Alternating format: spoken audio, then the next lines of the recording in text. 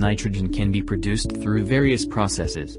Pressure swing adsorption, or also known as PSA, is one.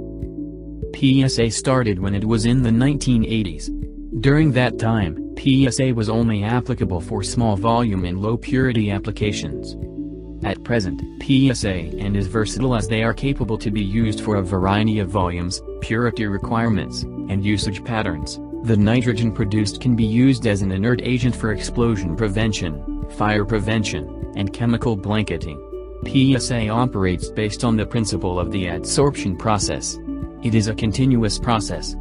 In fact, PSA has some superior characteristics over other nitrogen production processes, as it can produce nitrogen at a variety of purity ranges. Furthermore, PSA is suitable to produce nitrogen gas at a steady state flow rate.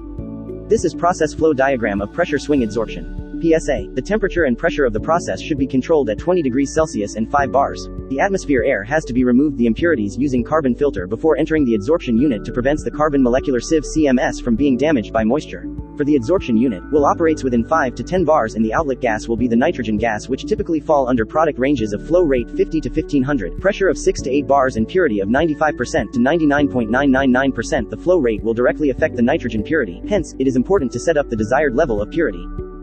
Separation of air in the tower is totally depending on these superior materials called carbon molecular sieve. Next, we will look at the mechanism of adsorption. Inlet air, which mainly contain nitrogen and oxygen, will pass through the carbon molecular sieve inside adsorption tower, and the end product will be nitrogen.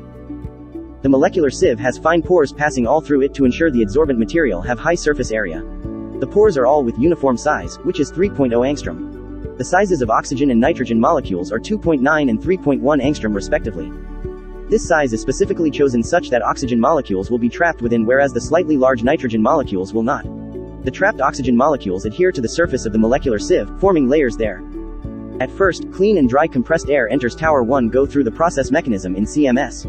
This phase is called the separation phase. Most of the nitrogen produced in Tower 1 exits the system to the storage buffer tank, while a small portion of the generated nitrogen is flown into Tower 2 in the opposite direction. Thus depressurized Tower 2 permits the releases of oxygen molecules, as they will separate from the sieves and get carried away through the exhaust by the small nitrogen flow coming from Tower 1. This will make the sieves available for the next adsorption phase. We call this process of cleaning an oxygen-saturated tower regeneration. After a certain period, the pressure in both towers will equalize and they will change phases from adsorbing to regenerating and vice versa. Therefore, compressed air will enter Tower 2, which due to the depressurization, are able to restart the adsorption process. This referred to swing of pressure. Eventually, the two-tower PSA system allows for continuous nitrogen production and at a desired purity level. That's comprise all contents of the video. Thanks for watching.